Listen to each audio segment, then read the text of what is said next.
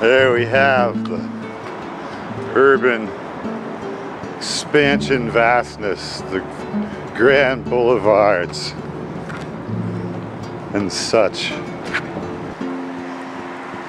of Kendall Square. This particularly posh address has been known to house both Google and Microsoft. I don't know if they're still there. Schlumberger is.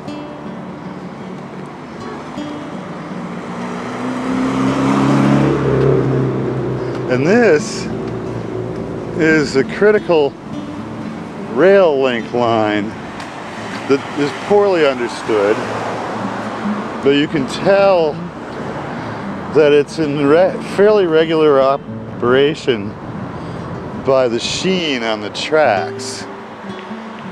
The billboards obviously have seen better days.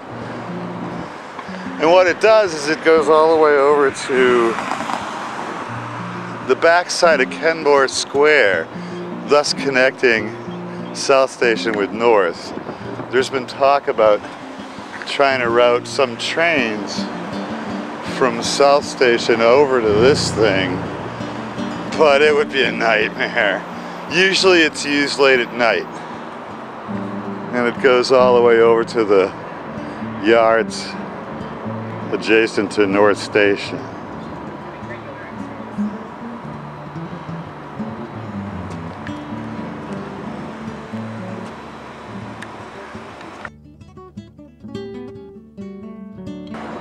My plan will be to cross the old Longfellow on this side, which carries traffic coming from Boston. And this is the side they're proposing to reduce the traffic load for in order to accommodate more bicycles and pedestrians, which I'm totally for, of course. So we'll take a look at that. Then we'll go visit the little esplanade parks that swell with people at 4th of July and other browbeaten occasions that characterize the canon of American holidays. This is, I believe, a Moshe Safdie building, but I'm not sure. Everything is techno gargantuan, designed to make you despise living here despite how much you're paying through the nose to do so. I guess it's futuristic in a way.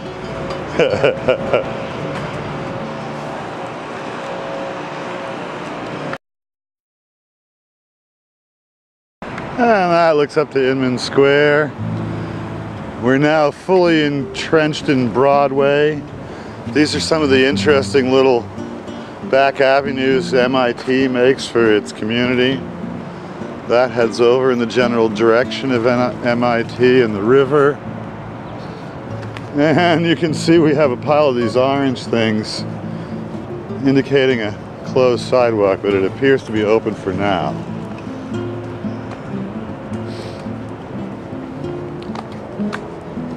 This was a facility brought to Massachusetts back in the lean years, when Governor Volpe ended up going to work for Nixon as his transportation secretary. So this is a transportation study epicenter.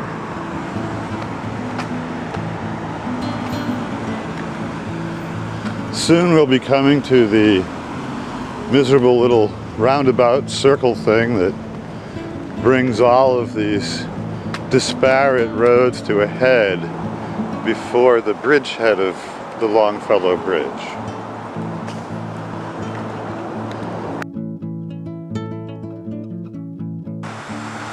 And this is more or less where the sidewalk really is closed from some kind of interminable thing. So rather than hazard wading through this mess, I'll make a traverse here in front of the utterly splendid and totally worthless Cambridge Center Marriott.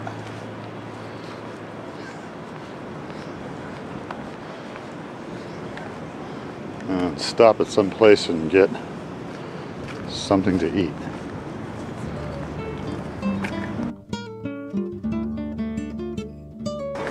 Wow, this brickwork is in surprisingly crappy shape considering it's pretty recent. Just goes to show you, no one really likes doing their job anymore. I wonder what poor bastards got soaked for this subpar bullshit. Other than maybe the ever complaining taxpayers. Oh well, taxes are a good thing when they're properly used.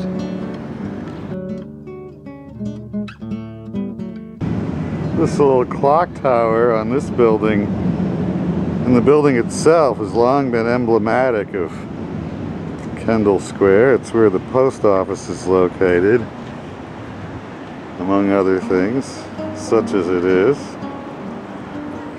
And the ever-present croissant dump. And there ahead of us looms the beginning of the Longfellow Bridge, which we'll be examining momentarily after a brief encounter with some kind of food.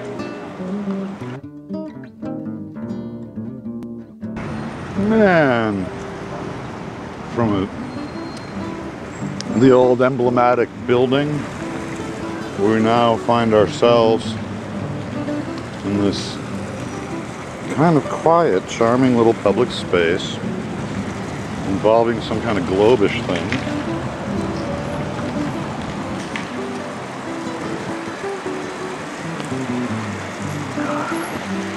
Fountains.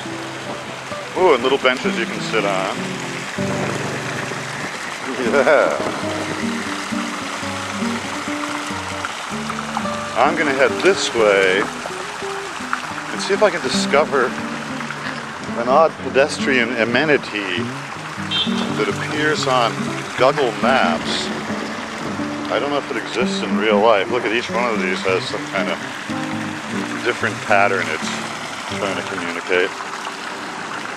But yeah, it's some kind of boardwalk and like a backyard tour over to the bridgehead. So we'll see what it becomes.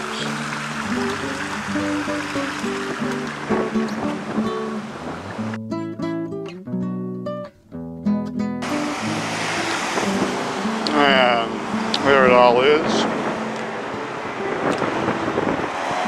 The bridgehead lies before us. We'll be visiting it momentarily.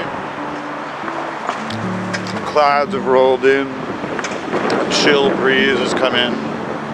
This on the Memorial Day weekend. Huzzah!